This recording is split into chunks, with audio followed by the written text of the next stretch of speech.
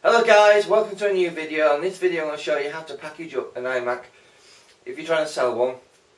It's very difficult to package these up because of the size of the screen, how vulnerable it is. Courier companies don't look after your parcels, generally speaking. Even if you put fragile on it, it's likely to get damaged, so you need to make sure, really make sure when you send something that it's well packaged. So what have we done so far? Well, I've cleaned the screen up, it's nice and shiny, cleaned the back of it, got rid of all the dust, made it nice and presentable for the new buyer.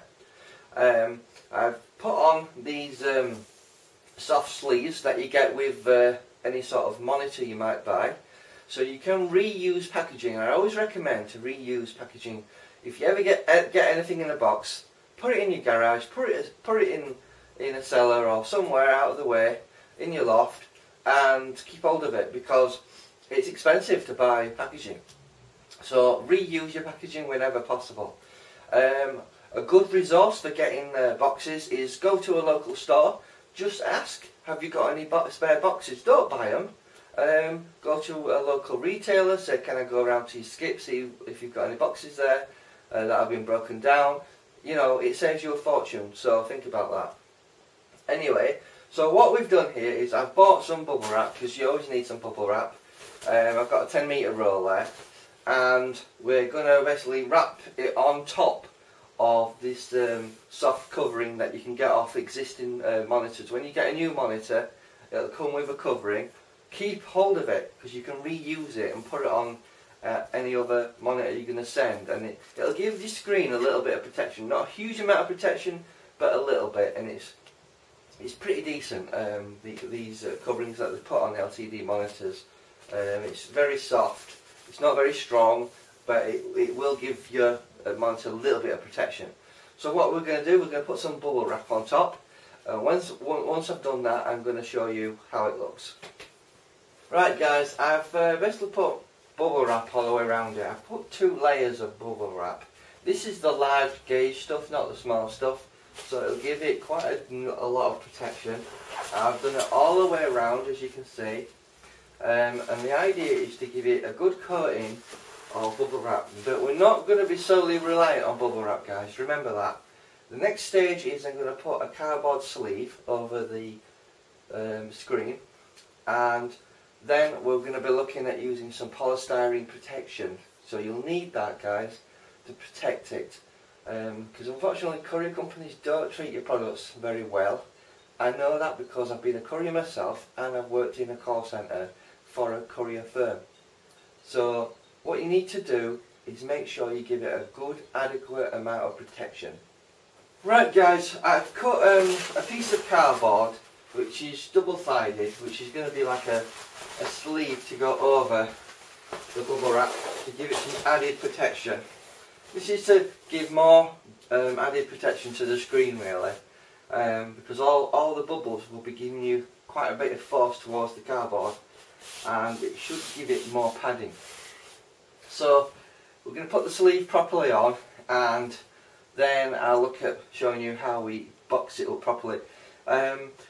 Generally speaking, companies will, especially Apple, will use their own specialised box which is designed for the iMac, which obviously has polystyrene, and it's built in such a way that it's really difficult for any sort of courier company to damage it. However, if you're an individual like myself and you don't have access to factory processes, the best you can do is find a sturdy box and bubble wrap. But I'm showing this video to try and illustrate it, that you need to get it right to be able to make sure this gets to your buyer undamaged. So I'm just showcasing what the process that I'm going through. Hopefully it'll be helpful. So as soon as I've done this, I'll show you the packaging material I've got, and hopefully that'll be a good idea for you. Another thing I'm going to do is I'm going to put a cardboard base around the base to protect the aluminium base as well. That's something else you need to do, make sure you protect your base. So I'll show you what that looks like when I've finished. Okay. Right guys, this is the iMac, how I've managed to box it up, and obviously you can see the screen is well protected. And we put our cardboard sleeve on, front and back. I've put cardboard around the actual stand as well to protect the aluminium. I'll just show you what it looks like flat, like so. I've also done a cardboard sleeve around the stand itself, as you can see there, and it's protecting the actual stand quite well. So this is how I've actually protected the iMac. So if you guys out there are in the process of selling an iMac, you might want to consider doing this to protect it.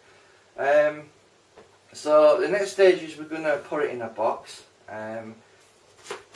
When you're selling an iMac computer, guys, you need to take into account the weight of the machine, the weight of your box, the weight of your packaging material whenever you get a quote online, and also measure your box and make sure the carrier will ship it for you. So the next process, I think, now we've actually protected the screen significantly, is to look at putting this in the box. I'm going to weigh the box and find out how much it weighs first. And then I'll go through the process of putting it in a box. You'll need a really big box because you want to protect this. I originally got this in a standard box with a lot of loose polystyrene. However, if you don't have any loose polystyrene lying around, this is the best next way of protecting the screen. Hopefully, this should be enough protection to protect the screen. So we're going to put it in a box, and hopefully, you know, that'll give you a good idea of what you need to send an iMac screen. And keep in mind, this is a 27-inch iMac screen. It's a really large screen. So the thing you don't want this to happen, and I've worked for courier companies before, and I'll tell you some stories. Even if you put fragile packaging on, I've seen them thrown around like footballs. In various courier companies I work for in the UK specifically. This might apply to the US or any other country for that matter. But general packages don't get treated very well. They fall off conveyor belts. You might have a conveyor belt which is what, I don't know, 10 metres high from the ground. If it falls off that conveyor belt onto the ground and you've got an LCD screen, it's going to smash. Believe me, it will. And it does happen, I've seen it, you know. So what you need to do is make sure you've got lots and lots of layers of protection for anything. And a lot of people won't tell you this, and a lot of the courier companies won't tell you this. iMacs LCD screens are not covered in insurance. So if they find out that it's an LCD screen that got damaged in their system, they won't pay out insurance wise. They won't pay out for an iMac either. So I'm a little bit confused how Apple uses courier companies. You know, do they just take the loss, or do they actually try and seek some sort of compensation from the company? Because at the end of the day, you're paying for a service that you hope gets there undamaged, but isn't always the case. And I always thought, why do you have to pay insurance for that? It's their job to get your product from A to B undamaged, isn't it? Anyway, we'll go through the next step of making sure this gets protected and gets to the buyer undamaged. It's listed on eBay at present, so probably will sell. I just want to do a video here to show you guys how to go about packaging it up. So the next stage is to put it in the box. Right guys, I thought I'd show you a type of box I managed to obtain from a local retailer just outside a retail estate. So I'll just show you the box. It's quite a big one. As you can see, it's quite huge. I just want to tell you about what you can do with boxes. If the box is too large, you can actually cut it up and make it smaller. Normally just cut the end off, fold it in a little bit and use a lot of sellotape. And that normally is a good way of reducing the size of a box. So I just thought I'd let you know about that. Right, if you go to a local retail estate where there's a lot of shops, right, and if you ask them politely, they'll allow you to go round the back and take any boxes or packaging material that's there, such as polystyrene, which is very useful for packaging fragile items, such as sending this iMac. We've got some polystyrene inserts we're going to put in the box, and I'll just show you what that looks like in the video. Here's an idea of the layer of protection we're going to have in the box. So basically we've got a layer of polystyrene, a few polystyrene inserts, and lots of newspaper. Newspaper is a useful tool for packaging and protecting your valuable goods. So we've got the bottom part of the box constructed. So the next step is to put the iMac in the box to see how it feels in terms of how well it's protected.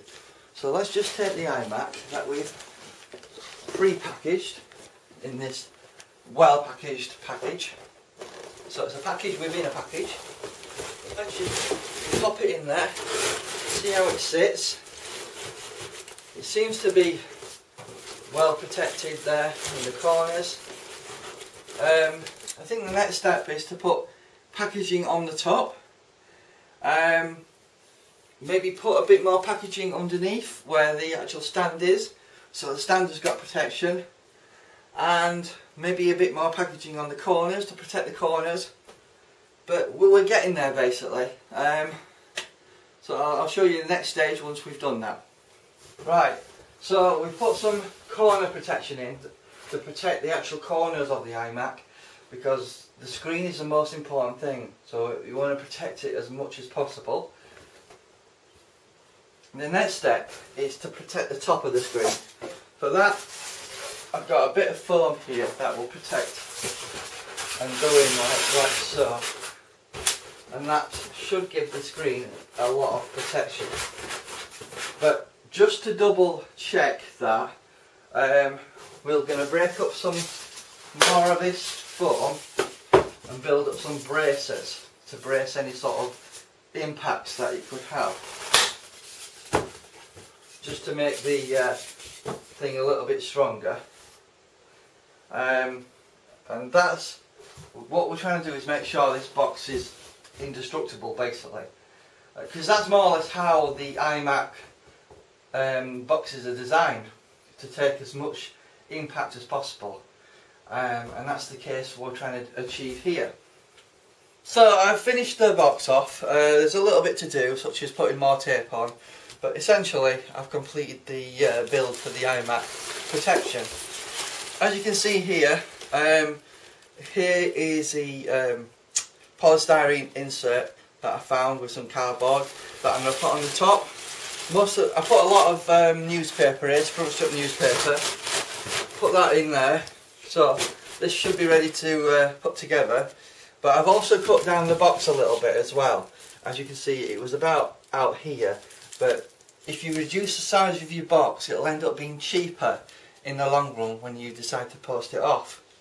So essentially, the construction of the protection of the iMac is complete. This should get to the buyer undamaged, but in terms of what it takes to reduce the size of a box, it's quite simple.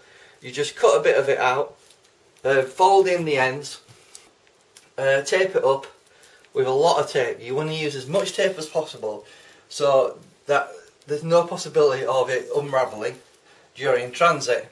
So I just hope this video was a little bit helpful for you guys who are concerned about sending a high value item out and you want to have the maximum protection available. You want to protect your product. So guys, when you're sending something out, you want to give it the maximum protection you can possibly do. Don't skimp on protection. Don't put an item in a smallish box. Get a large box and pad it the hell out of it, so they make sure there's no possibility of it getting to its location damaged. Because at the end of the day, even if you get a little bit of compensation through insurance, it's not going to compensate you for your time, your effort, the customer's experience as well. Don't forget about that. And essentially, you want to use as much padding as possible. If you can't afford the polystyrene, use newspapers. It's a quite a useful product to use to protect your products. And in the old days, that's what they used for parceling characters, models, models, that sort of thing. So I just wanted to do a little bit of a video here to showcase what you do to parcel up a high value item like an iMac. Any comments, feel free to make any suggestions. But it is a lot cheaper to go to a retail estate, beg a few boxes, or go into a skip, pick a box up, then go to, say, a post office, you know, and pick up some boxes, because the boxes you get at the post office will be really poor quality, they'll be very expensive, and not really worth it. And you're better off getting a really heavy duty box like this than getting one of those skimpish boxes you can pick up at the post office. So, you know, just remember to package your products up as carefully as you possibly can, with as much protection as possible, so it gets to your customer undamaged. That's the goal, because the courier companies don't look after your products, don't look after your boxes. You might think they do, they might say they do on the phone, they don't give a damn. And then the insurance ain't worth the paper it's written on half of the time. There are so many exclusions on their insurance policies, such as LCD screens, porcelain characters, anything breakable, glass is not covered. Believe it or not, even technically speaking, a camera lens isn't really covered because it's got glass in it. And like iMacs are as well, because they're classed as an LCD screen. Computers tend to be, however, a lot of electronics and cameras are not covered in the insurance policies as well. So just remember that, guys, that you need to safeguard yourself by packaging it the right way. So I've finished making the box. I've reduced the overall length of the box by approximately 35%. What I basically did to create the end of this box was fold the lip in, fold the sides in, cut the tops, move it in a little bit, use a lot of parcel tape, but this build has a lot of integrity and it is more than strong enough to hold the iMac. And I just wanted to say that you can build your own boxes, and it surprises me how many people don't do this. You can always get a large box, cut it up and make it smaller and suit the item you're sending. But what you've got to try and do is make the box fit the product, but you've got to make sure you've got enough room for your protection, because you want to make sure your product gets to your customer undamaged. I know courier companies, as I have said, they don't treat your products with respect, and many a times they'll just throw your parcels in the back of the van without even thinking about what could be in it. So if you're going to send something really valuable, treat it like the crown jewels, and, you know, make it almost impossible to damage your product inside. I know that's going to extreme lengths to do, and you may end up using tons and tons of packaging material.